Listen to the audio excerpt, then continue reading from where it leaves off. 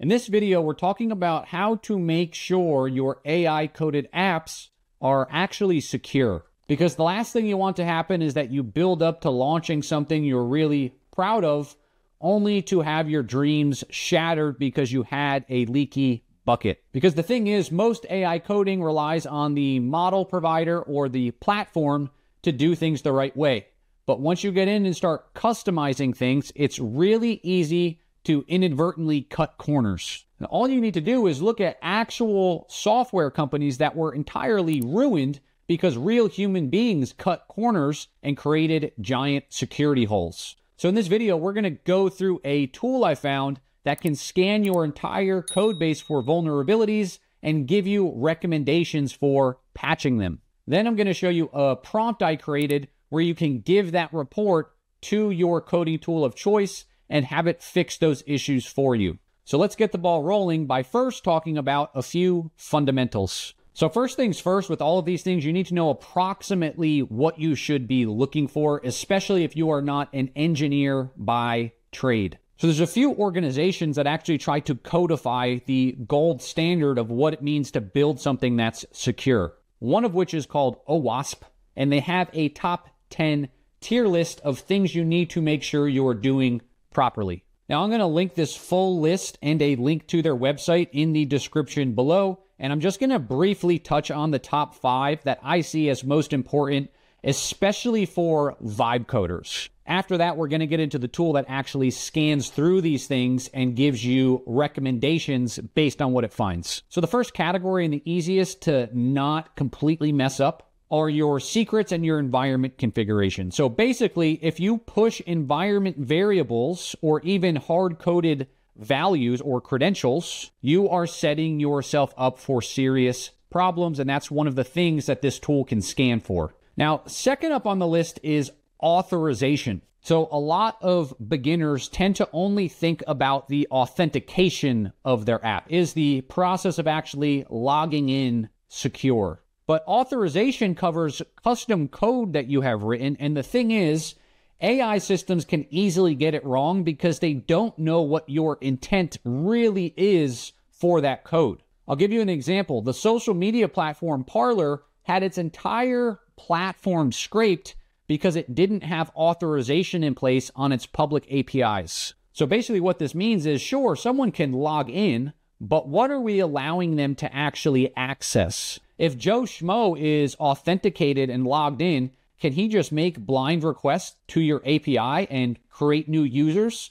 Or set himself up on a plan where he doesn't have to actually pay you, but still gets access to all the features? Again, authorization is really a huge piece of what you need to think through when you're creating endpoints in your application. Third on the list is kind of a combination of a few of these, misconfiguring the security. So you might have a lot of this stuff locked down, but did you expose too much? One of the things LLMs love to do is to take shortcuts to solve problems. And sometimes that means setting configurations that allow too much access to bypass a small problem that should have actually been resolved at its root.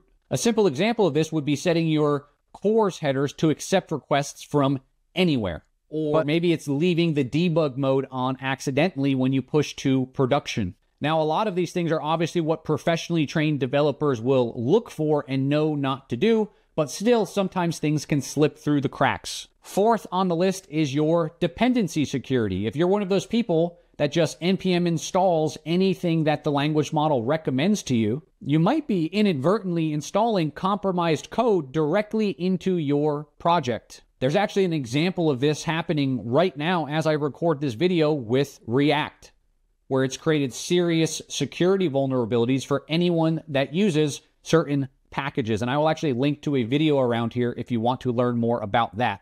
And last but not least, number 5, logging and monitoring. Now, this one isn't sexy, but it is critical. Say something really bad does actually happen. How do you know it happened?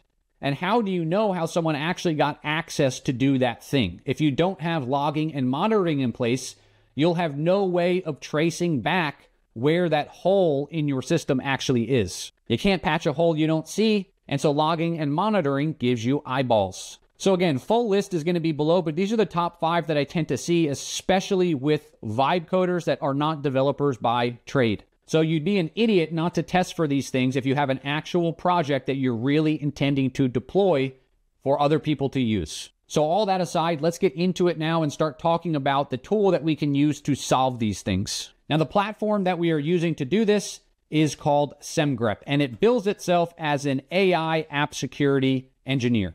What that means is it uses a bunch of different rules to analyze your project. And the best part is that it is actually specifically engineered to look at that OWASP top 10 that I mentioned earlier. So that being said, let's check it out. So signing up is easy. You just click the try for free button and you sign up. Now, on a basic level, they have 2 different options. Number 1, they have the community option, which is open source and it is free. So you don't have to actually pay to use their basic functionality. But if you're going to actually deploy a real app, I think it's highly worth it to actually move on to their $40 per month plan, even if you're just going to use it temporarily. The reason I say that is there's actually 3 different primary plans that you can access. The first one is called Semgrep Code, the second is called Semgrep Supply Chain, and the third is Semgrep Secrets. And they kind of do exactly what they sound like. Secrets is going to constantly analyze your project and make sure that you're not dumping secrets accidentally into your project. Semgrep Supply Chain is going to look at all the different packages and dependencies that you have in your app and make sure that you're not making a serious error in using one of them. And Semgrep Code is going to actually use its rule set to look at the code you've generated and make sure that, again, you haven't done something really dumb. So once inside, all you really need for this to work is a committed Git repository so that you can track all the different changes and the files that you have inside of your project. Now, the nice thing is you can run all of this locally as you're developing, and you can also connect it to your production environment so that when you push to GitHub, it automatically runs this check before it allows you to push this into your real production code. So I'm going to show you how to run it locally using this project that I made that is intentionally horrible from a security perspective. So we have hard-coded database credentials and a whole host of other stuff that we really should not be doing. So if we want to push these findings up to the actual Semgrep platform, all we need to do is type in Semgrep CI and hit enter. And so what this is going to do is it's going to take all of the rule sets that it has and all of that stuff, and it is going to scan your entire code base against that rule set. And so we can see the products that are actually enabled on this scan is code and supply chain. So we're not actually looking at hard-coded secrets in this example. And we can see now it's looked at 26 different files and has cross-referenced them against almost 2,500 different code rules and 4,800 different supply chain rules. So now what's going to happen is this thing is going to scan, it's going to run, and it's going to push its findings up into the platform. And so now that we are back inside of the platform, we can look at our projects. And in this case, we're looking at this bad auth project. And so it's broken down into code findings and then supply chain findings. So if we have issues in our package files or the things that we're using in the project, it's going to highlight them there. And then the code findings are going to look at the actual code we have written and what the biggest issues are.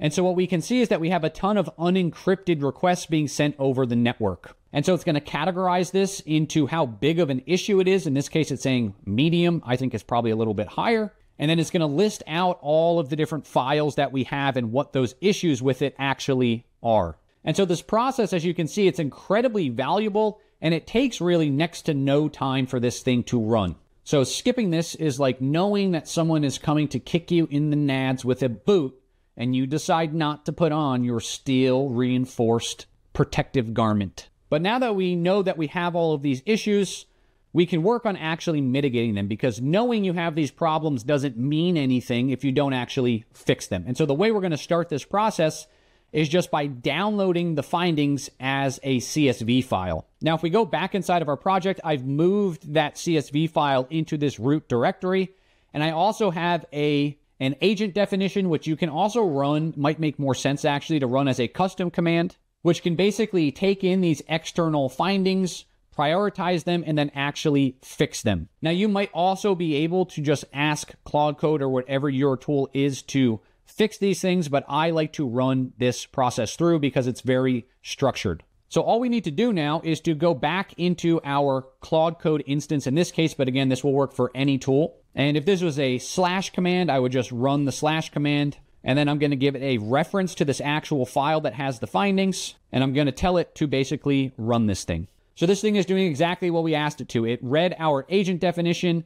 It took this findings file into account, which had a list of all of those different issues, and it's now moving through, reading the files with issues and resolving them. So I'm going to let this thing run through, and then we will run that scan again to see if we solve those problems. So now that this thing is finished running through, we can hop back into our terminal, we can commit the changes, and we can run this Semgrep CI command again. So now this thing is going to run through, and it's going to just reprocess everything that we have in our project, and we'll be able to see the results in our dashboard. And so we can see now that this thing is done running that we have no more code findings. It fixed all of those issues.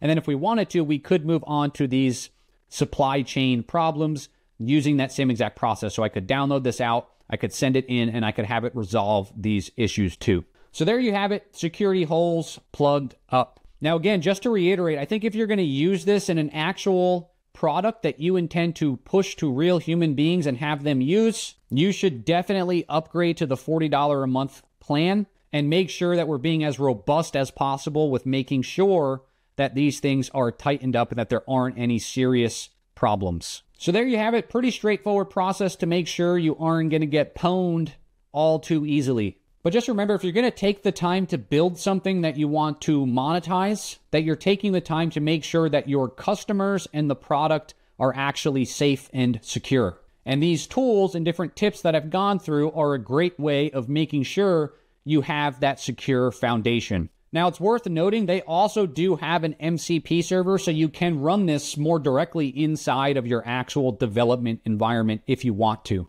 But if you want to see a video where I go through my top 5 MCPs and show how to use this one specifically, I will link to that video at the end of this one. But that is it for this video. I will see you in the next one.